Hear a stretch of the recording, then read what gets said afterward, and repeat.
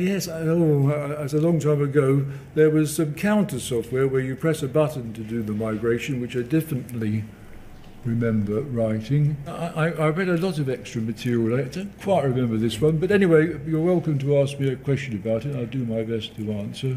Well, the first question, which will tell me whether we need to ask any more really, is whether migration prep is the migration software that you said that you were primarily involved with.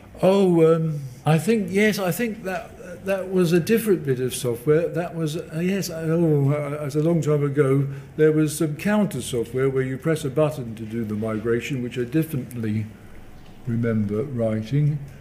I think, yes, I think I did write the migration prep too, but I might have got that wrong.